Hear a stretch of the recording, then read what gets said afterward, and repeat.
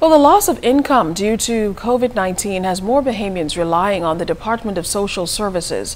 The minister responsible for the entity says his ministry is making a substantial investment to be more responsive to the needs of its increased clientele.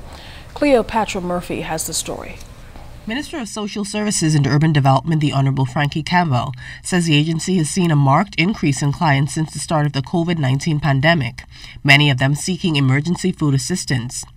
That increased demand calls for greater efficiency from the agency that Campbell says has been beta testing a new information management system with a price tag of nearly $700,000 that Cabinet has approved funding for. We're hoping that in short order we will sign the formal contract, and hopefully within another 2 to 3 weeks we will have the full use of this information management system, which will allow us to track all of our clients from beginning to end, which will allow us to reduce the waiting time for clients, thus reducing the frustration, which will allow us to make better projections because we will have accurate real-time data from this system.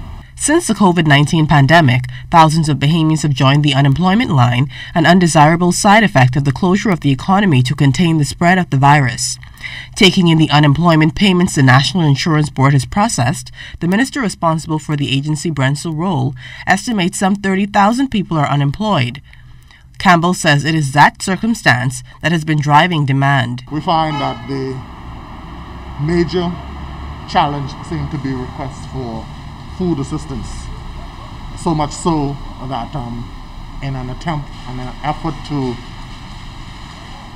facilitate the demand while shortening the lines, we've asked our practitioners to relax to a certain extent some of the criteria, because we realize if we were to go through the process as in usual, persons would be further frustrated by the wait. Campbell says the Department of Social Services has been managing relatively well, adding that when it came to the 2-week complete lockdown of Bimini that took effect Monday night, the department made adjustments to cater to residents there. We made it possible to provide for food vouchers, food coupons for more than 600 homes.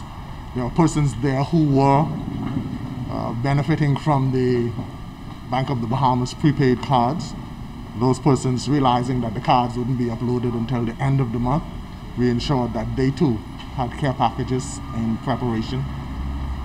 In that regard, I want to thank private sector, NGOs who also partnered with us to add to what was given to ensure that everyone would be able to ride out the lockdown in Bimini. While the minister says he could not call figures, he says based on year-to-year comparisons, reliance on the agency has without a doubt grown. Cleopatra Murphy, ZNS Network News.